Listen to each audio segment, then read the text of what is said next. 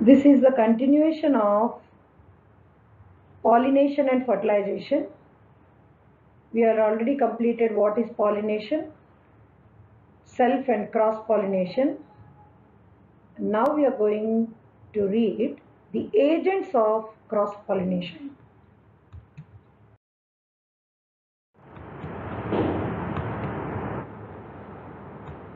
Now there are different agents of cross pollination.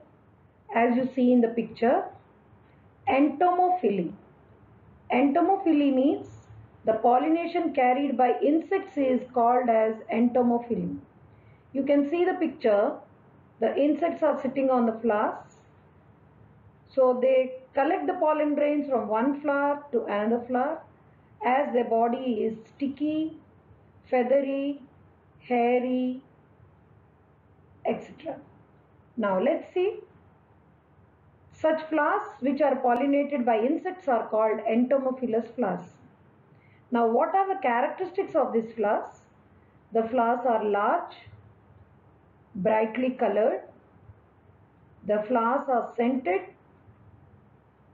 to attract insects for pollination. The pollen grains are sticky or they have spines so that they can get easily attached to the body of the insects, and the insects can carry these pollen grains from one flower to the other. Next, anemophily. If the pollination is carried by wind, wind is an agent of carrying these pollen grains. Now, if it is carried by wind, pollen grains are carried by wind, it is called anemophily. As in maize, palm, wheat, etc. Such sort of plants, you can find this type of pollination. The characteristics of these flowers. The flowers are small. They need not be brightly colored. They are small. They need not produce scent or nectar. They are often dull in color, but their anthers produce large number of pollen grains, because during the pollination, as the wind is the agent, a lot of pollen grains are wasted as when they are transferred from the anther to the stigma. The pollen grains are light, dry, small and smooth, so that they can be easily carried by wind. The next type of pollinating agent is hydrophily, which you can see in water plants like Welsonaria hydrilla. You can find this type of pollination. Mostly aquatic plants which are submerged. Now, the flowers are small, inconspicuous. Pollen grains here also they are produced in large numbers, as in case of wind pollination. Pollen grains are lighter, they float on surface of water. In Welsonaria, the male flower gets detached from the parent plant and floats on the surface of water till fertilization. That means they are carried up to the female flowers.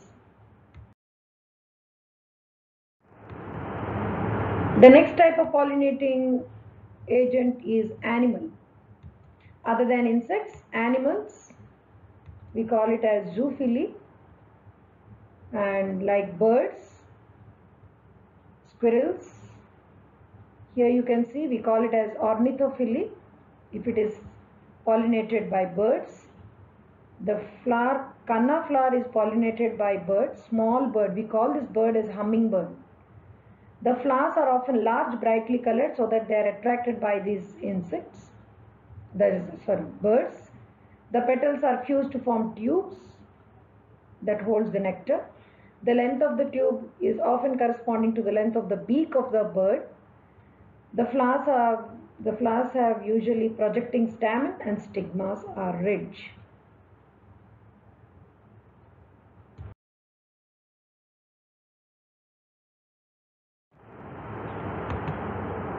The next type of pollination is by pollination carried by bats, which is called as chiropterophily.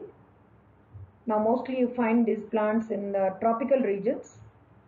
Bat can suck the nectar, they can chew the pollen, they feed on insects found on these flowers. So these flowers are large, they have large pedicels.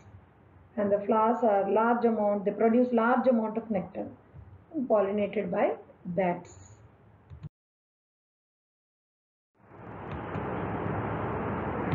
Next topic is fertilization. Fertilization is the fusion of a male gamete with a female gamete to form a zygote. In all flowering plants, the female gametophyte is situated deep within the ovary, away from the stigma.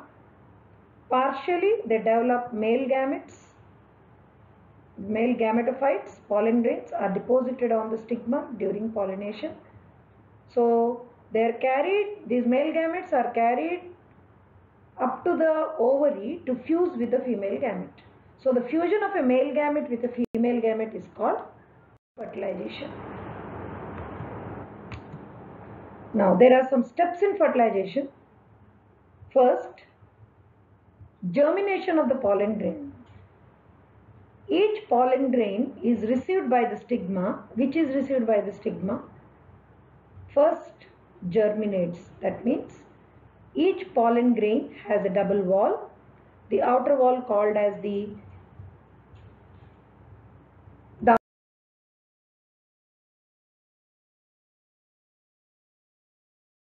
wall is called as the intine. Now, the pollen grain, the exine splits, the intine protrudes out. This intine carries two nucleus. One is tube nucleus, other one is generative nucleus, and thus as it protrudes out, it carries these male gametes along with it. Now, second is the entry of pollen tube into the ovule. You can see the pollen tube is entering the ovule. Now, when it enters the ovule, it carries generative nucleus. Then entry of pollen tube into the embryo sac. When it enters into the ovule, the pollen tube reaches the embryo sac. This is the internal region. This is called as embryo sac, containing polar nucleus, synergids, etc. Then here the male gametes, which are carried by the pollen tube, they end into or they enter into this embryo sac, where fusion of male and female gamete occurs.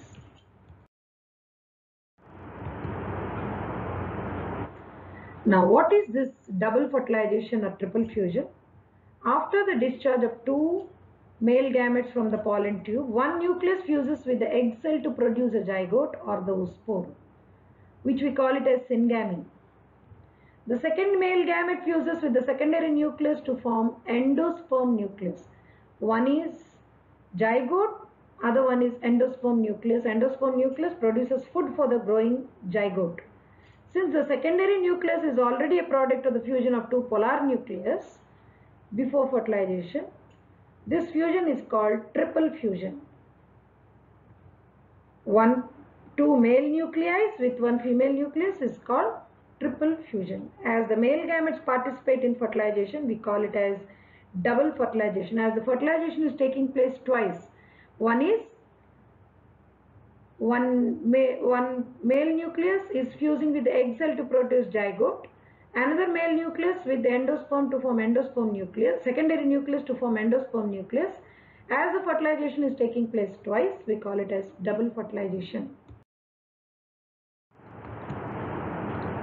Okay, we end up this chapter. Thank you for watching.